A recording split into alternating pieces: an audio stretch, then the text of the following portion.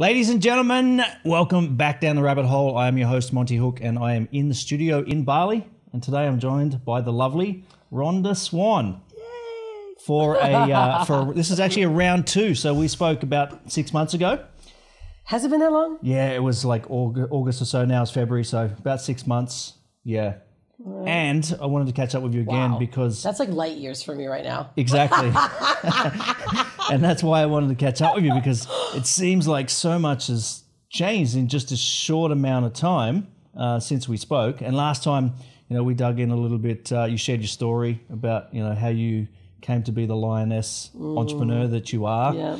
And I think even in the last 6 months, in this last few months, you've taken things to a whole other level. Your business has grown from probably at that time, it was 10 staff, and now it's close to 50. Is that right? Yeah. Right. So what the fuck's going on, Rhonda? Well, the answer may not be what's expected. Yeah. I could go tactical, right? We can talk about operations and things like that, which has a lot to do with it. But to be completely transparent, I got out of my own fucking way. And I opened Pandora's box of all the things that I thought were serving me, all my drivers that were causing me to be like a bulldog. And I let all that go. Yeah. So what was that getting in the way of before? Well, I was getting in the way of connection, of me being able to see a bigger vision. Like I was always able to create any goal and hit, any level that I wanted. I could literally say I probably have maintained that steady, squiggly, but always up line. But I wasn't super fulfilled, and I wasn't creating really good connections and relationships as much as I wanted to. And so I'd find myself in like company growing, and then it would only grow so far, and it would like ease back in. And I kept finding myself really burned out, doing the one that always is doing all the work, and it wasn't as flowing as I wanted it to be. And I realized it's because I was white knuckling so much, and I didn't think that I was. So you were actually blinded to some things, like you had blinders on because you were just in go mode. Yeah. And I wanted everyone to be like me, and I realized that not everyone's like me. Yeah, not many people are, Rhonda. No, that's a good thing. That's what I find about myself. That's a good thing. Yeah.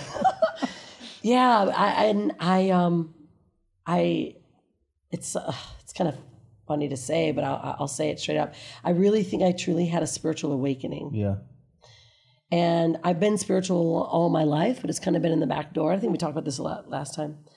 But my daughter, Hanalei, there was a draw that came from the need that she was emerging in her spiritual understanding. And I realized I had kind of put it to the back burner. I just allowed it to be part of me. And instead, I realized that I had been pushing that down because I think I was either afraid or I wasn't, as comfortable. Yeah. And I started to open that Pandora's box, if you will.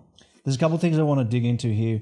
One is, the business, the operations, some tactics there, because you've actually made some really smart moves, which is something that maybe you should have done before, but maybe it's something you didn't see, right? So I want to talk about that because I think that's really useful for people, what you've actually done tactically. The other part is the spiritual side, or if it's okay, can we dig into that a little bit? Yeah. Now, we have done some ceremonies together in the last 6 months. Yeah. I won't go into the details of what that is and what that's like. But we've been part of each other's kind of spiritual journeys, I guess, in the past 6 months, and I've actually really witnessed you evolve, and I would hope you've witnessed me evolve as well. Right? But what I want to touch on here is that you've done a lot of work. Yeah. Like you've done a lot, right? So was that something that you felt called to do, or is it something that you felt like something was missing, so you wanted to jump into that, or why the depth that you've gone to? Well, I've done a lot of work. I mean, it's been a pure dedication. And, I'm kind of that style. I either do it really, really well or I don't do it at all. And what I realized the moment that I started tapping into it wasn't that I wasn't spiritual, that I didn't get it. It was that I was not embodying it. And I wasn't living my life as that guided temple, if you will, that literally allowed me just to completely beam in who I was. And I went deep because I found out that and I didn't know any of this, there was ancestral healing that needed to be done throughout my lineage. Like my family is American Indian. I have American Indian background, Italian, and there was a lot of damage and healing that needed to go through. And I didn't really understand that. When people talk about healing, I was like, okay, we're going to heal some traumas, because I didn't accept the things that I've gone through in my life. And I didn't think that the things that I went through, and just in my own life, were causing and holding me back. Yeah. But even more importantly, the things that have happened in my past, like American Indian women. When I did my first ceremony, I'm American Indian warrior woman came out of me. It was just like, and I've always associated with Wonder Woman, like that's my power. But they were fighters. Like they were fighters. So I realized that's who I was. I was this warrior, powerful woman, but I was fighting instead of being a warrior. It was forceful. Forceful.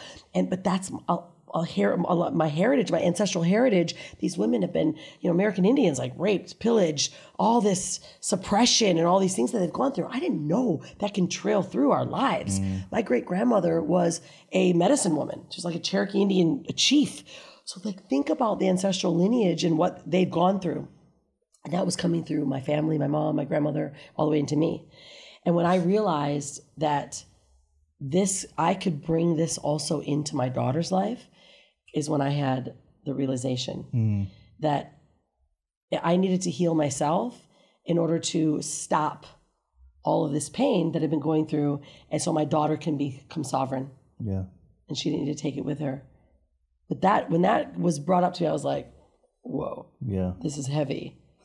Like what? Well, what I love about this and the example that you are through this deep journey is that, you're a powerful businesswoman. You were doing big things before, but what's crazy is you've 5 times what you're doing. It's unbelievable. Through this work, and usually there seems to be this. It's very easy to kind of look at the people in the spiritual world, the spiritual space, and kind of go, well, they're not doing anything with their lives. There seems to be this massive separation. So as a successful entrepreneur, because it's the same for me as well, like I kind of just pushed it back. I had experiences when I was young, and I always knew that there was more to life than what my senses can see and feel and touch and all of this.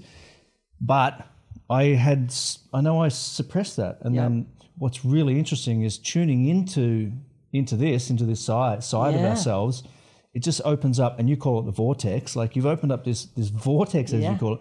And I just want to acknowledge you for being the example for that, because I feel like people almost feel like they need permission to pursue that, right? And I feel like, especially women, there's a lot of women who probably have this intuition and they have these feelings around that's something that they want to pursue. But there's so much pressure from society on, to be successful. I've got to be a career person, and I've got to make money, and I've got to prove myself to the world. But you can have both. Actually, it's like it's tuning into this, which I think it was a trick, right? It was all this big story that we were told. The reality is, right? We have been in such a patriarchy way of living, and I grew up in this, male-dominated world. And so in order to get ahead, I had to fight. And so that's the story, the bullshit story that we've been told as a female. In order to get ahead, you got to be the power, you got to wear the power suit, you got to fight for this and do this.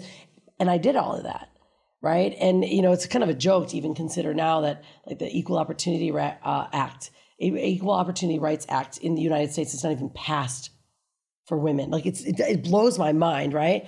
So the fact that that's possible, but I think that's what happened. We were told all of these stories that's who we need to be.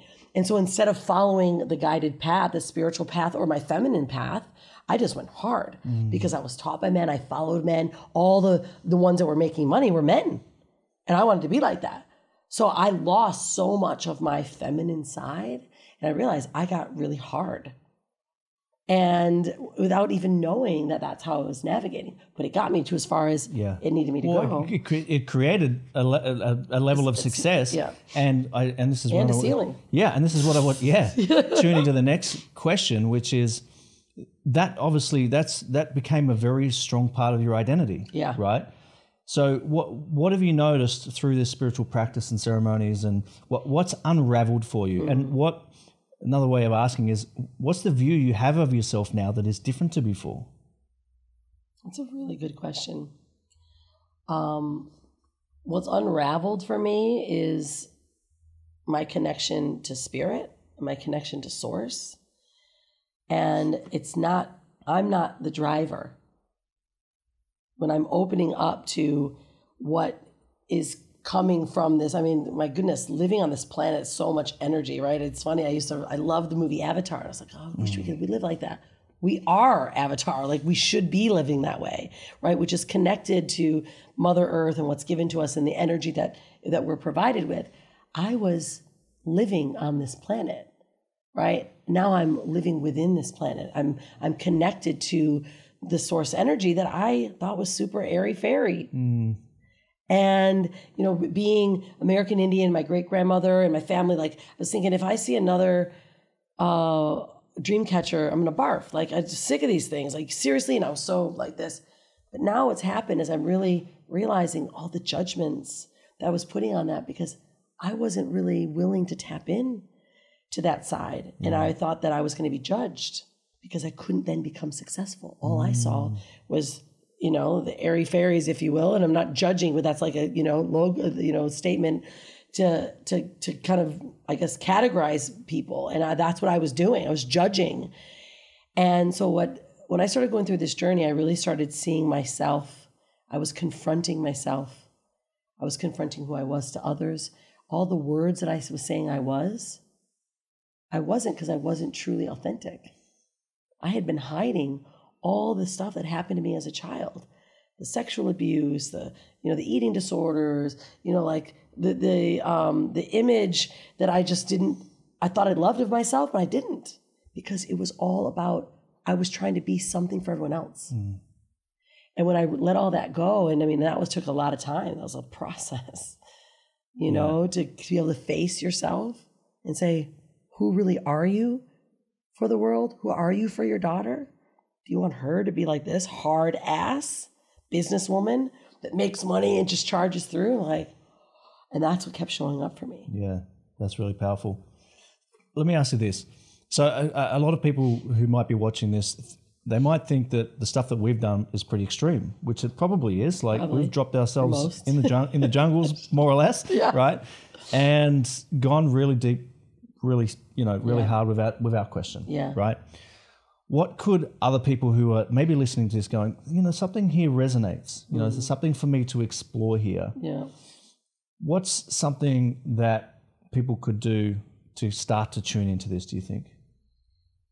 Meditate. So do you think it's a good idea to drop yourself into the ceremony or the jungle or whatever? Because I'm hardcore like that, right? Like you are. I needed to be immersed in it. I can never put my toe into something. I'm just very mindful of the fact that maybe it's not right for everyone. Because it could freak some people out. Yeah. Right, because it is extreme, right? To go into that space and where you're in a ritualistic ceremony and you're sitting up all night and you're focused and you're praying to the fire and you're connecting to source and you're letting the ancestors come in, that's just intense. People might be going, whoa, you want to say airy fairy, that's wild, right?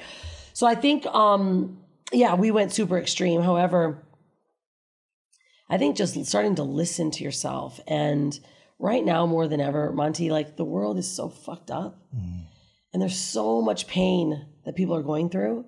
And I really think more people need to just start looking back and tracking back, what were the things that stopped them from joy, joy, real, true happiness and joy. And I think there's a lot more pain that we've gone through. I mean, I have now a spiritual teacher that I work with every couple of weeks, and I never thought I'd say that. I was in 16 weeks, every other week in a ceremony for 16 weeks. Yeah. So you mentioned just before, meditation is an access. Yeah. And this is where it's very counterintuitive, right? Yeah. To think, all right, I'm going to sit still. Yeah. And I've probably got a personality a little bit like you, which has been pretty extreme at times and go hard. And the idea of sitting still to create more is very counterintuitive. Yeah. Right.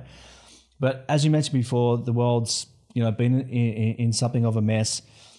And I think this idea of sitting still, sitting in meditation, creating some rituals in your life, presence, gratitude, just more and more of that allows you to tune into what's most important, and then be in a space, be in a place of where you can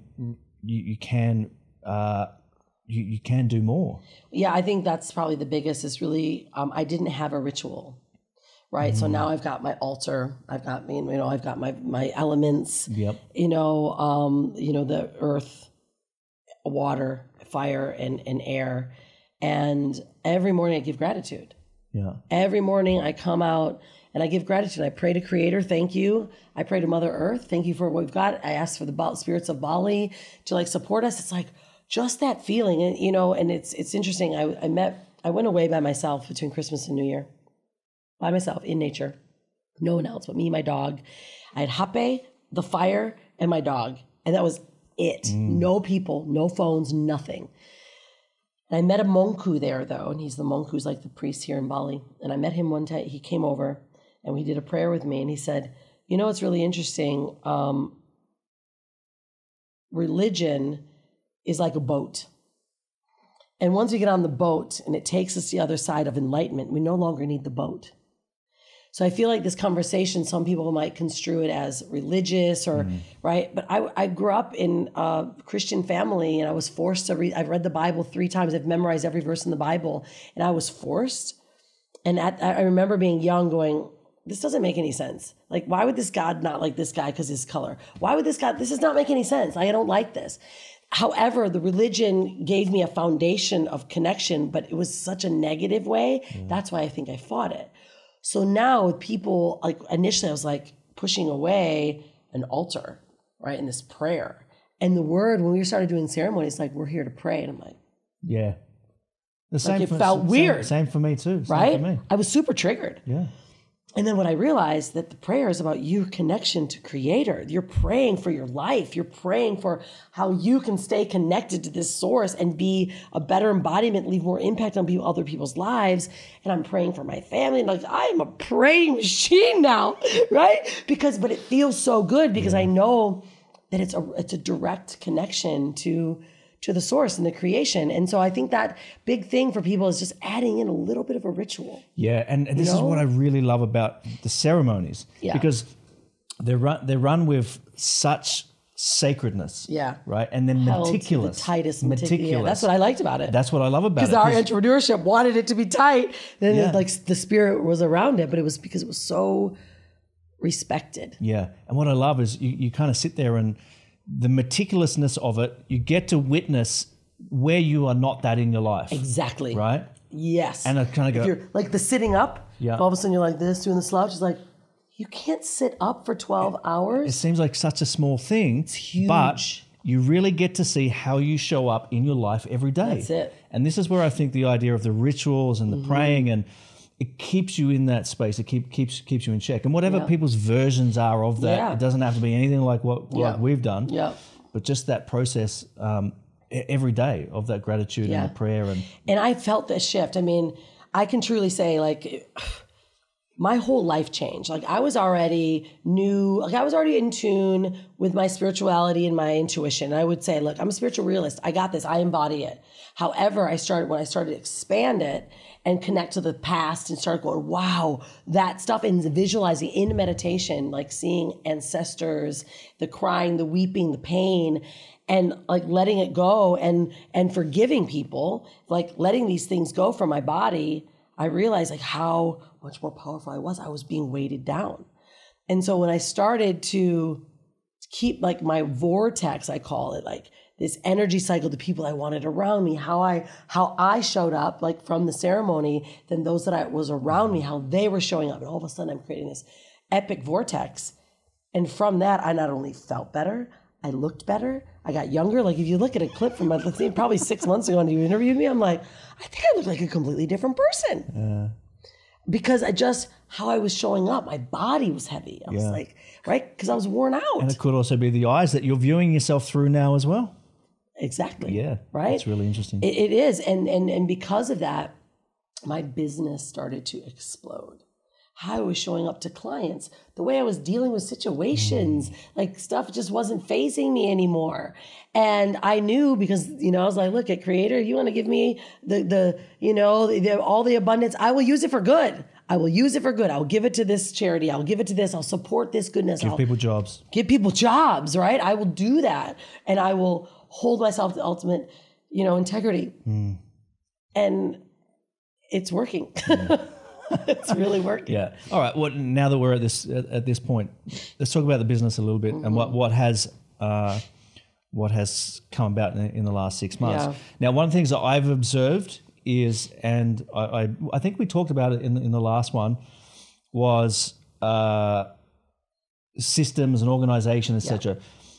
What has really supported you is you bringing somebody in who's kind of really high level, who sees the vision, who really gets you, and has basically taken over that side of the business so that you can just focus on nothing but being Rhonda. Yeah. Right? Yeah. So talk us through this, because I think this is really powerful. This is a big transition. Yeah. And and the second part of that is,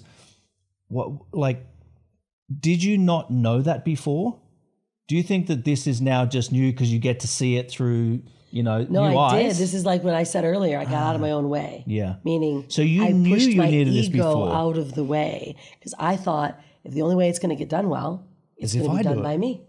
Yeah. And no one could do it the way I wanted it. No one could do it right. And everyone was doing wrong. And I was pissed at my husband, and I didn't want to work with this guy. So it was all just me. Yeah. And I would just take it all on.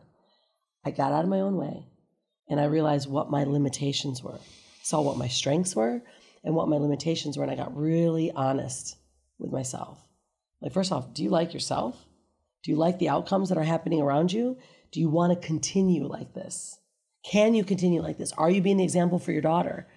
Are you being an example for other women? Like, are you actually teaching women how to build and be an empowered business, or are you teaching them how to burn out? And I got really clear. When I looked at myself in the mirror, and I was like, what do you need? I need someone to help me with my systems and organizing, to look at what was going on. And I had dabbled in the systems, but when you're in it, you can't quite see it. Yeah, you can't see the picture when you're living inside the frame. Yeah. And I was so good. And I wasn't willing to put the money up for it either. Yeah. And I finally said, look, I'm going to invest in someone else's knowledge. Yeah. And trust. And trust. Yeah. That's what I actually learned in my ceremonies. Yep. That I can actually trust. Yeah. That's good. That's deep. And I just want to kind of tie this in for people to make it really tangible for people. Because not everybody has a business with 50 people, right? Yeah. Or at the stage that because you were already making good money. Yeah. Like, let's be clear. Yeah. We were 7 figures plus. And you had the resources to kind of tune into that. But for a lot of people, maybe they're not at that financial kind of stage. But to me, it's still the same, right? Whatever version of the next step is in that trust, in putting, bringing other people on board, whatever version is for them, what's right for them in their business at the time, they've got to make the bet. They've got to double down and hand over that and give people responsibility and trust in other people, and have the idea that there's people that are smarter than me and I need to bring them into the business. Yeah. Well, it's just like that whole, saying when you're in an airplane, put your oxygen mask on first, right? And that's really what I needed to do, is like, I needed to support myself and then look, okay, what is it? Where am I gapping? Right? And that was my big thing. Like, where is it that you're gapping? Like, where are the holes? And my holes were that in order for me to scale, I actually needed to have a better operational system. Like, I had to have a system that didn't need me. See, I was the bottleneck. Yeah.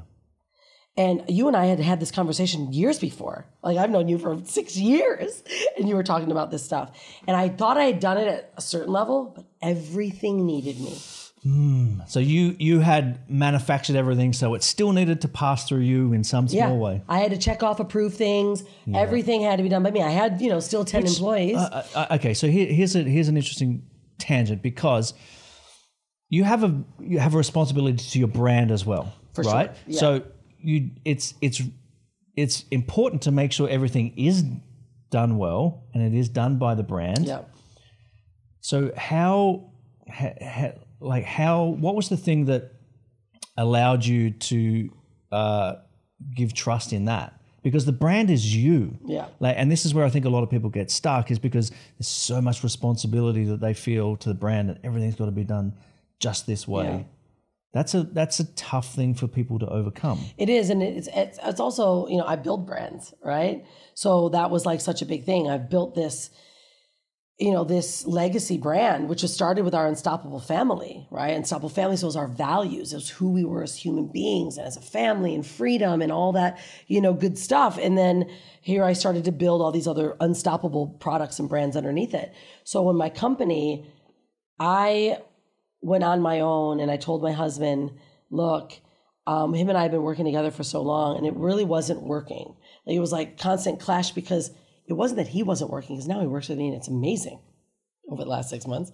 I had been like, yeah, you're doing it wrong, right? And I wanted to be that, you know, person.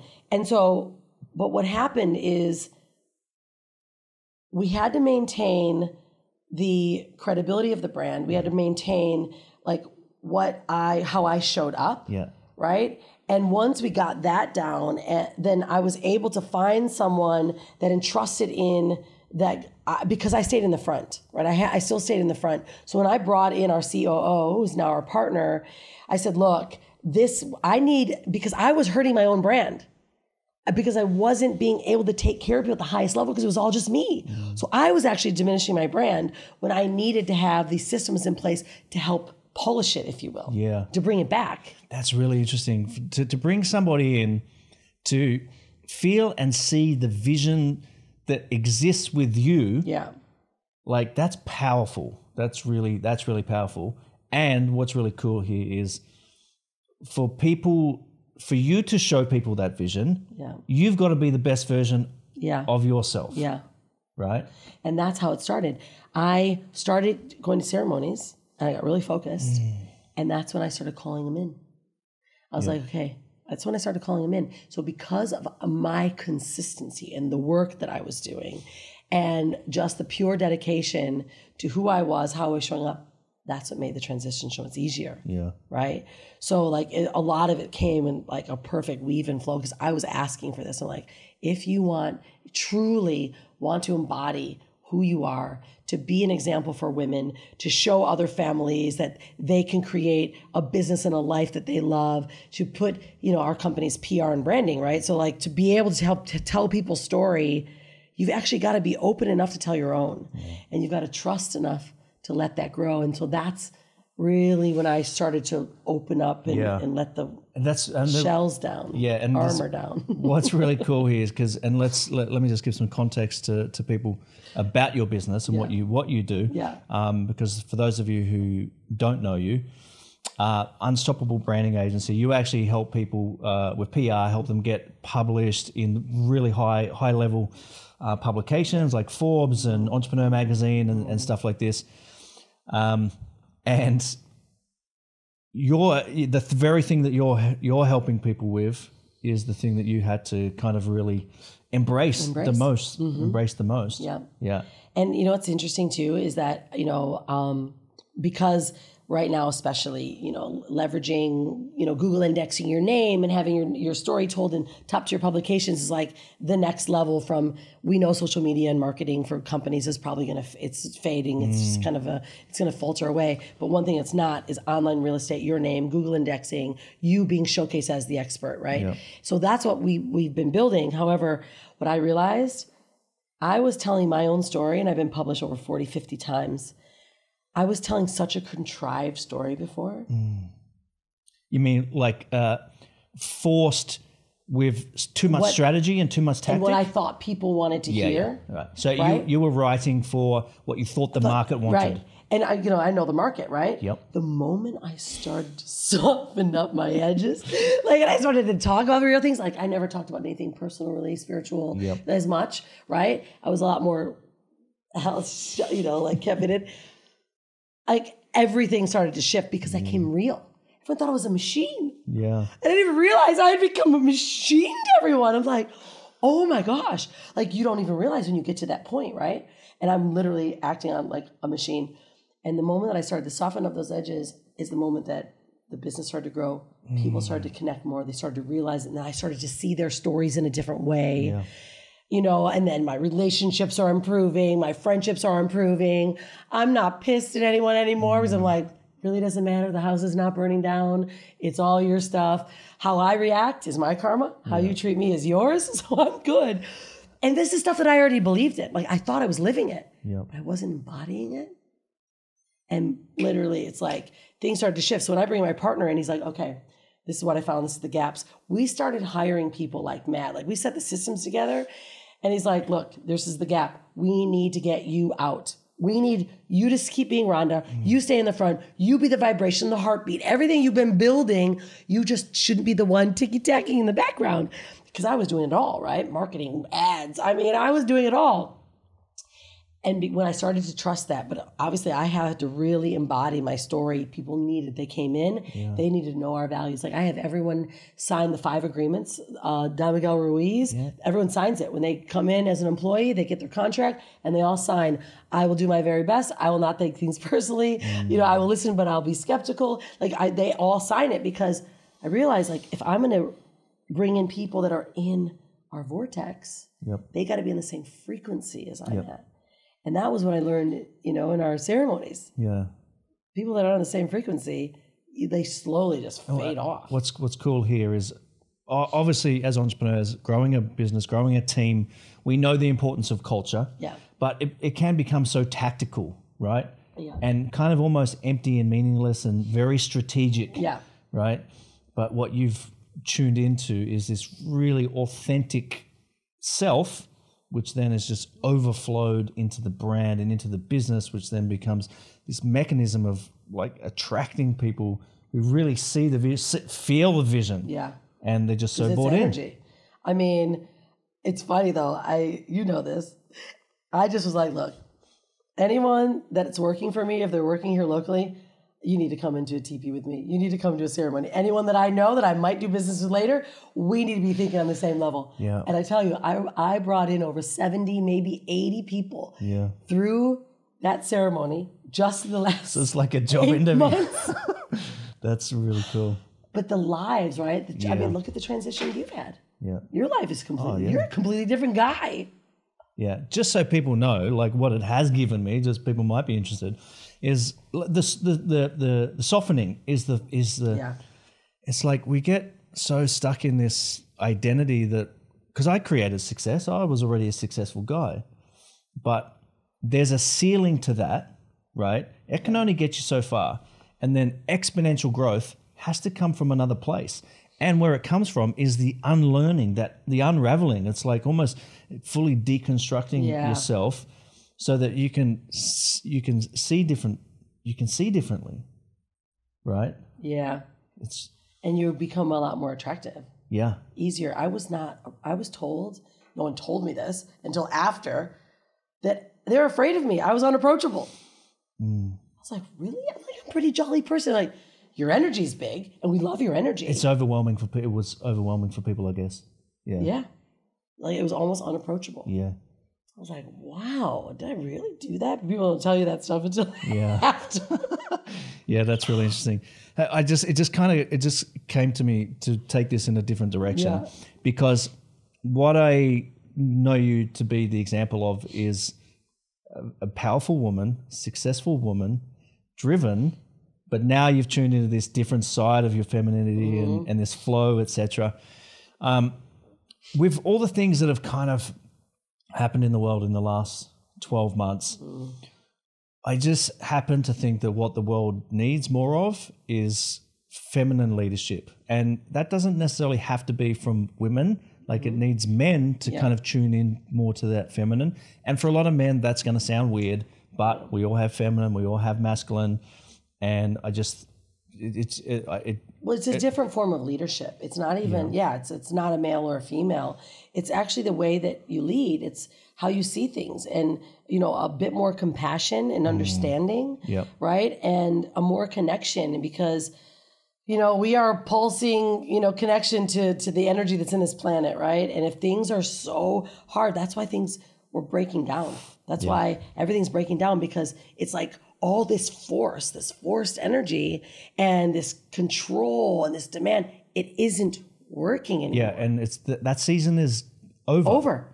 But there's people still trying to hold on to it. Of course. And they're going to combust. Exactly. They're going to combust. Yeah. And the companies that have been run that way are combusting. Yeah. And people are wising up. They're realizing like, I don't need to be talked to that way. And consumers are demanding different things. I heard a really interesting statistic. I don't know if you've heard this from the World Economic Forum. For every $1 that they give women to like for charities and for business, they create $7. And then they give it to men and they lose $3. Yeah, I've been researching this quite a bit. In fact, I was just interviewed about that by 2025, we allow more feminine energy and women to be in business. We'll add over $1.5 trillion into the GDP. Just by that statistic alone. And in a healthy way. Healthier way. In a healthy way. More open, more connected, more nurturing. And that's actually what's happened in my company. Yeah. I'm so much more nurturing than a driving force. Yep. Like the other day, one of the girls was kind of stressed, was like, take a break. Take a day off. It's okay. Our house is not burning down, right? And the fact that you can actually say that to people and know that like the world, there's the energetic pressure that's going on right now, people are kind of freaking out, right? And they don't even know why. So to be aware of that, that's a part of that feminine energy of understanding and knowing like, okay, there's a lot of stress going on right now. Let's all meditate or do your thing right now. Like get back into the space that connects you to what, is truly matters. And that's, I think, the way that the world is going to guide. And that's where our economies will grow. I mean, we are at a awakening of a new dawning. Yeah. Like there are light workers and there's that feminine energy of conscious leadership that is just, it's exploding. And all of this side, this tough control is trying to hold on to it. You can't stop it though. It's greater. It's exponentially growing. It's like a battery, right? Where that's a draining battery, and there's such a duality right now. And I'm seeing that happening. And, even like the new generations, my daughter's 13, these new generations, they're listening to different music. It's not that hard stuff, that like negative shoot. Like I grew up in Detroit. Like I grew up with some hardcore stuff, right? And it was like, yeah. But the way people talk to each other, these kids don't talk to each other like that. Yeah. They're very conscious. They're very caring, and it's just, and they really care about the planet. Care about the planet, right? Because we grew up and it was like out the window throwing your chips bag out. How horrible to even think that we did that, like what? That's like littering. Now you see someone, you're like, oh, I can't believe you're still doing that, but they're just they're more self-acknowledged and they're just more awake and they're more connected. Now, most of them, but I realize if I didn't change, I could have hardened my daughter. And my spiritual teacher said the reason why your spiritual awakening is happening right now is because Hanali needs you the most right now. Yeah. And which is what the world needs. And by the way, Hanali is such a great example for future of the planet. I mean, if we have her as a leader in this world, like I feel very confident and optimistic about the planet. Oh my goodness. Yeah. So you do have a big responsibility. Big responsibility. Yeah. And I thought I was living up. I know, right? Oh, shit. It's a big responsibility, and it's funny. A really good friend of ours said to me after a ceremony the next day, he's like, Rhonda, you have something way bigger to do than you're doing right now. Do you know that? You have something way bigger. I've said that to you. Right? Yeah. You have too. Yeah. It kind of confronted me, right? Because I'm like, I can always do that. I'm like, what can I do? What more? And that's when he said to me, you need to get out by yourself. You need to go away by yourself. And that was right before Christmas. And he's like, you need to get in nature. You need to sit with yourself. And you just need to be with yourself and let all this stuff that's been transmuting, that you've been learning, and this ancestors and what we've been doing in ceremony and the connection, let it all come in. And I was like, what, leave for a week? I got responsibilities, I got my family, I got this, all that distractions that were trying to stop me. I went, wait a minute. In order for me to step back in. I got to step out to step back in. Mm-hmm. And in order for me to truly embody what I'm doing, what I'm saying, I got to take care of myself. And so I went away. And the messages that were coming through to me, I have never gone so deep in so many different realms, like dimensions, meeting, indigenous just through meditation. elders, just through meditation and hape, which is, tobacco and ash from a spiritual tree that's been collected.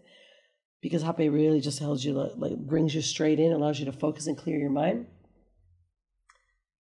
Completely blew me away. Like I thought 7 days would feel like hell. I'd start at 6 a.m. and I'd go to bed by 10 o'clock at night, and I couldn't believe the day was over. Yeah. Being completely alone, not one person, no phone, nothing. It was the best thing I could ever do for myself. Yeah, and like I said before, it seems so counterintuitive, right? to do that. And there's so much talk in the world now of like doing big things and making an impact, and the way to really tune into what is your higher purpose and that thing is to sit still and listen. Yeah. And feel it. Yeah. And actually really, really feel it. And that's what I did. I really had to be afraid, be excited, and just really feel what was coming through. And I realized, you've got a responsibility. Yeah. So what can you share? Like what came to you? Did you get some kind of message about can you articulate the bigger picture, or is it? Yeah, I mean, there was some moments where I was taken to on a beach by my spiritual guide, which is a white horse, and took me to the beach, and there was an indigenous man sitting by the fire, singing ritualistic rattle songs. There was an American Indian woman, if you will, an indigenous woman. And they were chanting, and I was lucid. I was sitting right next to them, and they were praying, and they were singing to the ancestors. They were calling in the spirits, and I felt like I was there. And he turned to me and he handed me an emerald. And he said, "You are guided.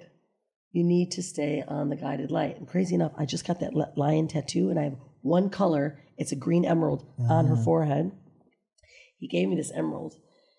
And he said, "You need to take this. You need to find where this is leading you to." And then, my mind goes like Yellow Brick Road. I'm like, where am I going with this, this emerald? And then from there, it walked me through the jungle, the forest.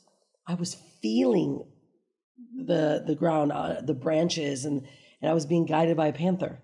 It took me into Shiva's temple.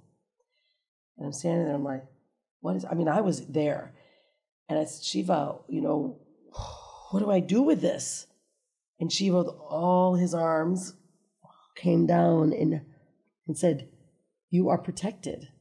You are safe." And that's the one thing that I never had, because my father wasn't there with me. I never felt the real support from men. Yep. And my husband's dad died when he was very young, so we didn't have that, that side of him to embody that. And I was afraid that I was never been protected, because I was always the one. I got this by myself. I don't need anyone, right? That was what I was living in. And Shiva said, "You've got this. You are protected," and gave me a key. So I got this key, skeleton key, and I got this emerald. He said, "Now you need to go. You need to walk, and you have the key. You can unlock anything that you want, especially inside of yourself." And I'm like, this is heavy. It was so heavy. I was so exhausted. I came out of this meditation.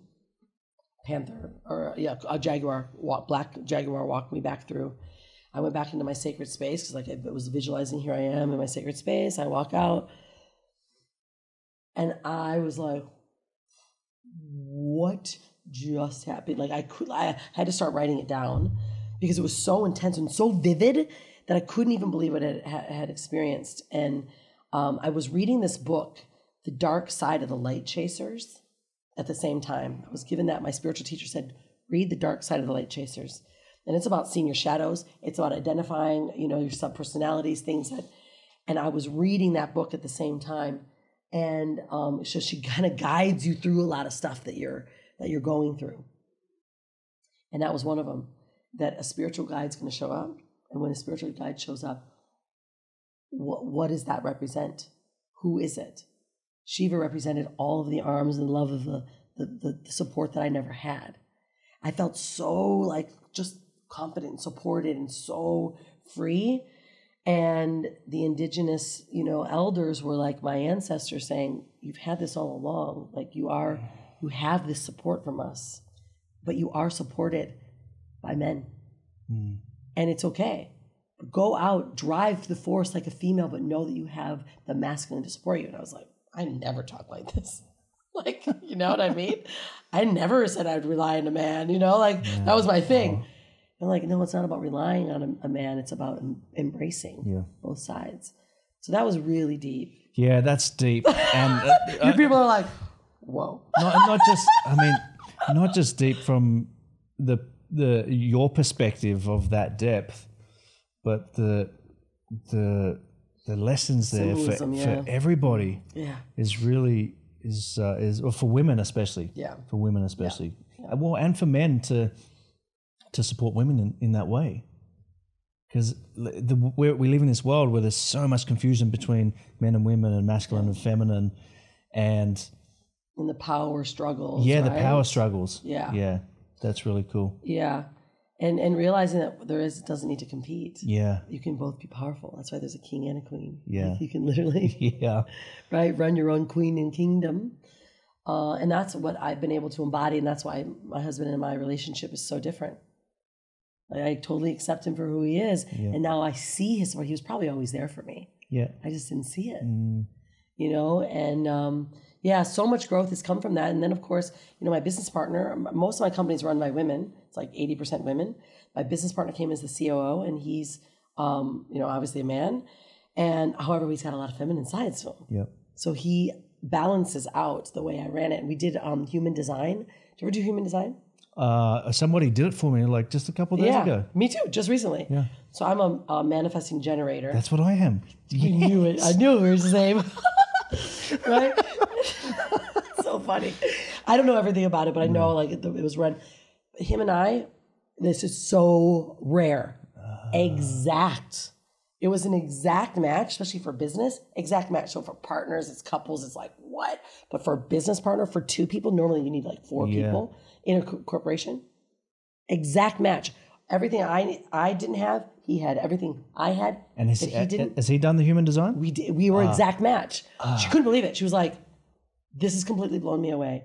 You guys fulfill on every single missing piece. Yeah. And so that's also part of, I think, why things have just worked, because it's been in complete flow. But that's, that's these kind of things that, as chargers and entrepreneurs, you just don't look at those type of things. Yeah. But they really matter. Yeah. The way we're designed as a human, the way that we're brought up, the way that we're addressing things in our life actually matter to the outcome of your businesses. Yeah. Especially now more than ever. This is not the 80s. Exactly. Right? Yeah. So I want to be respectful of your time. But this has been super insightful. Has it already been an hour? We're about 50 minutes or so. Wow, I was like, are we really going to be able to go for an hour? He's like, well, we could do this probably for you have to do it for days. For hours. But how can people find you? I encourage everybody to go and check out you and Unstoppable Branding Agency and what you're doing, because you actually have some really interesting insights into, I think, what's happening in the world in the digital space. Yeah. Let's touch on that a little bit on what you see, because you mentioned before that social media is kind of going to fade out a little bit, and what still works, which didn't really ever go away, but people shifted their attention to social. What are you seeing in that? And you're also connected to some very high profile people, some really big entrepreneurs doing amazing things in the world. Yeah. So you got some insights, some insights that other people may not have. So what are you seeing? Yeah, well, we started to pick this up a couple of years ago on the trends of where things were going, right? Ads were getting more expensive. And for me, like social media and ads were like a quick fix. So everyone stopped from that, that foundational building of a brand, which is like SEO and, making sure that you're building really quality content, right? And so we flipped to this social media age. But now I started to see this a couple of years ago, and I started to watch the trends of what's happening and where credibility is lying, right? Everyone's looking for a credible source. And so what we're starting to see is that, if you look at this sea, I say the differences between swimming in a Red Sea or swimming in a blue sea. And now more than ever, everyone's dumped into the Red Sea. Yeah. So how are brands and companies and founders and experts positioning themselves differently? And we've been leveraging top tier publications for several years, but we started to do something quite different where we were seeing the digital magazines as being like one of the greatest resources, not only for credibility, but for Google indexing your name and being connected on the domain rating, meaning a site that's got like high credibility, and connecting your name to that. And we started to leverage those as marketing material, right? So I was already tapping into this. Well, now we're seeing the trend that like some of the top of the top right now that are looking at speakers, authors, like how are we deciding who we're working with? They are now Googling people's name, and they're looking to see if you have a knowledge panel, which means it's all the data about you. So like if you Google your name or mine right now. So that's when, if you look up a movie star, for sure it's going to be there. It's their picture, it's their name, it's all of their links, it's all of their socials, it's all of their websites, it's books, it's everything that they've done. Like that is the absolute credibility stamp. That says that you are a credible resource and you're an expert in this craft. And the next level is going and getting a Wikipedia, right? Which is also now what we're building for our clients. But that's what they're looking for now. So they're Googling your name. They're hitting the news tab, which says this is who's talking about you right now. And they're looking at the knowledge panel. That's all they're looking at. Because social media is going to, if it goes away, all you have is your name and what's been written about you and your credibility. And this is where it ties back in, I think, to the rest of the conversation, is that social media has been this place where people can fake it till they make it. And there's a lot of fake, there's a lot of stuff, right? That phase is gone. And what's happening in the world, tying back into everything that we're talking about, is this dissolving of that and needing to go back to authenticity, right? And that, I feel, is what is the movement. That's it. And that's where you're at, and that's what you're tuning into. That's exactly what we're tapping into, is like real truth. Yeah. Because I can't make a knowledge panel. I can't mess with the algorithms. But you have to do it right. And you have to have the right steps, the right tiers, the right credibility. Like Google just blocked like 50,000 publications. There's so much garbage PR. There's people like, I can help you do this. Most of it's garbage, right? We are literally, I'm working with celebrities right now to push down some of the crap that maybe they had for years ago and rebuild their brand, because we have to do it the right way. And this is the long-term play. Yeah. This is like the long-term play, like looking at how do you want to be searched for? Like what are the key words? Just like on YouTube, if you're searching for, how to build a business online and you are searching for that, you're going to see certain people because they're keyword ranking. You need to be able to have that also on Google that pulls you up in your website as that credible source. Yep. And that's where the juice is right now. It's not social, it's not Facebook ads. Yeah, that's, like instant gratification stuff. It's traffic. But the juice is coming from the base, which where it all started. Yeah. But we got lazy because marketers came in, right? Started figuring out social media and started paid ads, and they stopped doing all the quality stuff. Yeah. No, this is really. I love how we're finishing on something really tactical. Yeah. But it's actually tied in. It's actually tied into all the rest of it. That's really, really cool. Yeah. So Unstoppable Branding Agency and RhondaSwan.com. Rhonda Swan. Yeah. Rhonda easy. Swan. It's the easiest place to find me. I'm certainly, you search for me, you should look me up so you can see this knowledge panel, what it is. Yeah. Because that's what everyone's coming to me for now. They're like, what? It's not even about this blue tick anymore. Yeah. There's certain ways you can get that stuff. That's so vanity. It doesn't even mean anything anymore, especially for entrepreneurs. Unless you've done something major. This is really cool because, and I know of there's podcasters as an example who are blown up on the podcast channels. They get the listens, they get the views, but they don't have all that social media presence because it can be so fake. It's all fake, and it's vanity. Most of it is now becoming fake and vanity. Yeah. So the blue tick is such a big thing. We do help our clients get there. In fact, I restarted my whole blue tick process 6 months ago because I could have gotten it, and they were gonna I'll give it to you. And I said, no, I'm gonna do it the right way. I'm going to get all of the exact publications, the articles, because you could pay for it. Yeah. So they'll say, oh, I know this guy internal, you can pay for it. And that's what so many people are doing. It's all blah, blah, blah. But then you look at him, you're like, does this guy have a knowledge panel? No. Has he written a book? No. Like, to see which is garbage and not. But it's fine because that's what people are doing. That's why we know at the base what it works, what's really working. And the people that have been producing high quality content that are known for what they're doing, they're people who could care less if they have a blue tick. Yeah. Right? Yeah. Like you just know who you are. You don't need a blue tick to tell you that you are. Because that's just social media stuff. And I'd rather be Google verified than social media verified, really. Yeah. I've got one final question for you. But before we do that, I just want to acknowledge you because, as I mentioned before in the start, I mean, you're such a great example for what's possible, especially for women, with really tuning into this flow and this actual power and this feminine power. And like, I feel like we've touched on some really interesting insights for the direction of the world and the direction of humanity and giving people permission. Because like, I think people feel they have this intuition about this stuff, but they just push it away. So when somebody really powerful steps up and does this on the depth that you've done it, it's a beautiful example. So thank you for that. I asked you this question last time, I'm pretty sure, but I want to ask it again because like it seems like you've got like new perspectives and fresh eyes. So if you had the one-time superpower of mental telepathy and you could give a message to all 7.8 billion or whatever the number is now of humans on this planet, one short message, what would that message be? Stay grounded, be humble, and get connected back to Mother Earth. Everything that we need is already given to us. Everything, food, water, shelter, we have it all, and love.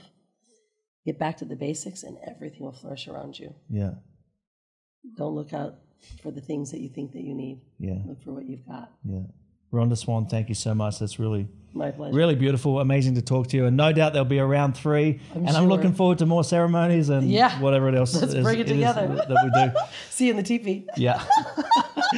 Guys, thank you so much for tuning in. Make sure you go check out Rhonda Swan and the Unstoppable Branding Agency, and I'll see you next time back down the rabbit hole.